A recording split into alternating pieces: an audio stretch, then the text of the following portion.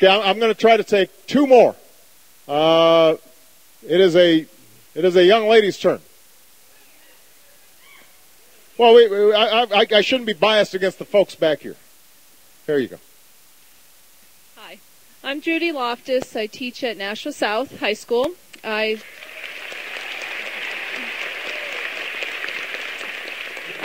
teach in the Careers and Education program, and that's a career and technical program that prepares students for lives working to work with children, to make a difference from preschool up to elementary age.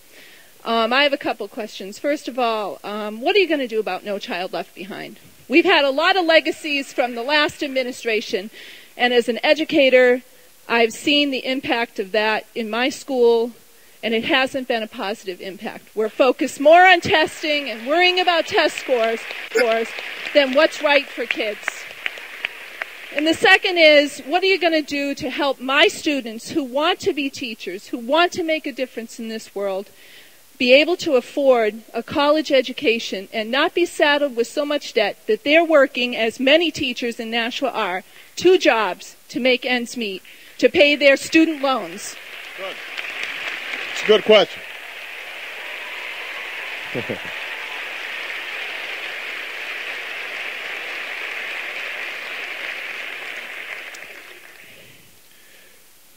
The short-term proposals that I put forward are designed to accelerate job growth, that inspire a company that's right on the brink of hiring, but it's still kind of uncertain. Should I make that investment? Should I bring in somebody onto the workforce? Well, maybe if I get a $5,000 credit, or maybe if I can get a loan from SBA, I'm going to go ahead and take the plunge. So we're trying to induce hiring to start a little quicker than it's taken place so far. But long term, the question you ask is the most vital one for how our economy performs. Look, this is a very straightforward proposition here. Countries that have a highly skilled workforce, that innovate, that excel in science and technology, are going to dominate the future. And countries that don't are going to see over time their standard of living decline. It's pretty straightforward. If we're the country that's innovating and creating new products and at the high end of the product chain, then everybody here is going to have enormous opportunity. And if we're not, we don't. So, what does that mean? On the education front, our elementary schools, our secondary schools, have been slipping. We used to have the best.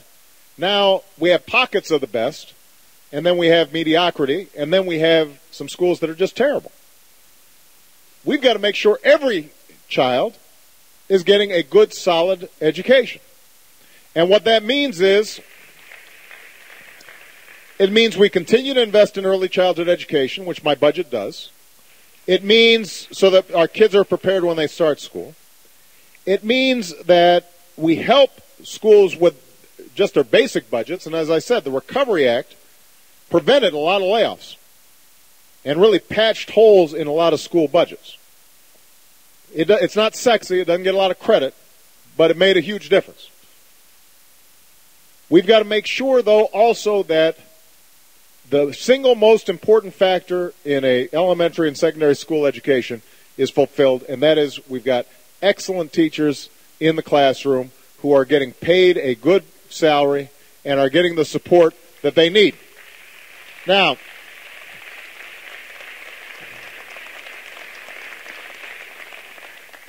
traditionally what's happened is the debate between the left and the right has said, well, the left just says, we just need more money in the schools and everything will be okay. It's for new equipment, new computers, smaller class sizes. That's been the argument on the liberal side. The conservative side has said, the whole problem is bureaucracy, teachers' unions, you got to blow up the system. Now, what my administration believes is It's not an either-or proposition. It's both and.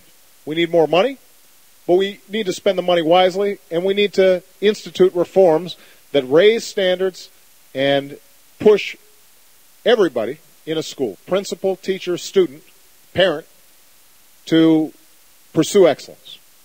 So last year what we did is we started with something called Race to the Top, and it's a pretty simple proposition. We carved out a little bit of money that doesn't just go to general revenue, Title I, all the general federal support for schools.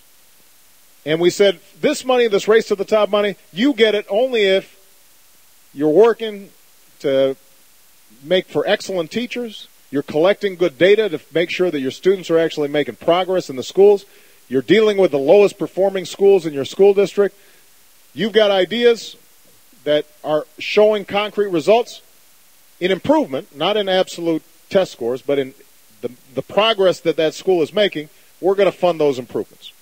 And we've already seen reforms across 48 states just because we incentivized reform.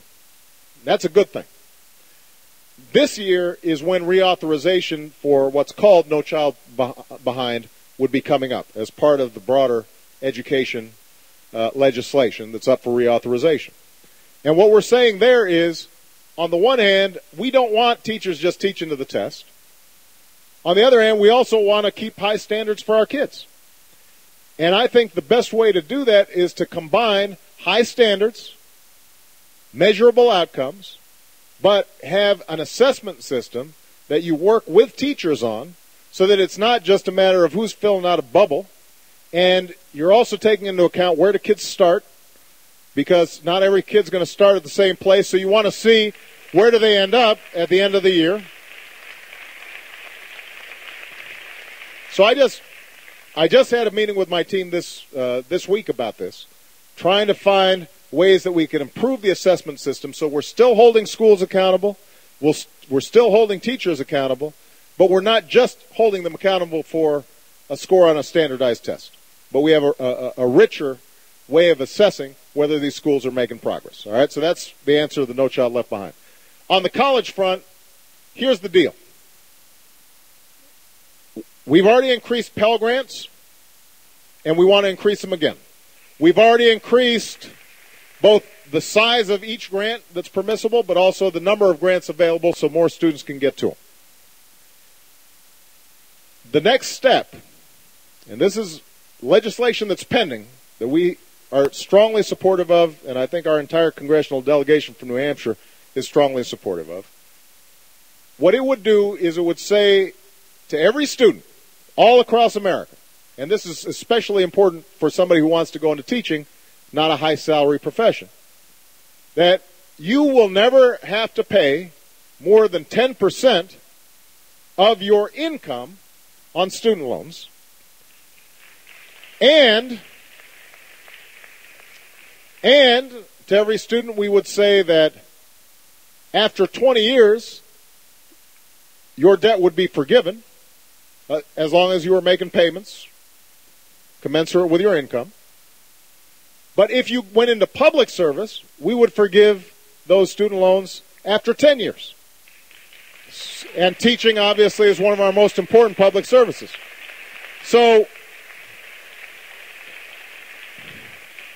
we think this is a fair deal, because what it says is you won't go bankrupt if you decide to go to college. But what it also says is you can make the choice for the lower salary but greater fulfillment, greater satisfaction pursuing your passion. You can do that, and it's not going to be cost prohibitive. Now, you may ask, how are we going to pay for it? Remember, we said we're going to pay for everything from here on out. Pay as you go. Pay go. Right? So here's how we're going to do it. It turns out that right now a lot of the student loan programs are still run through financial institutions and banks. So you got this middleman, and they get billions of dollars per year managing loans that are guaranteed by the federal government. So think about this.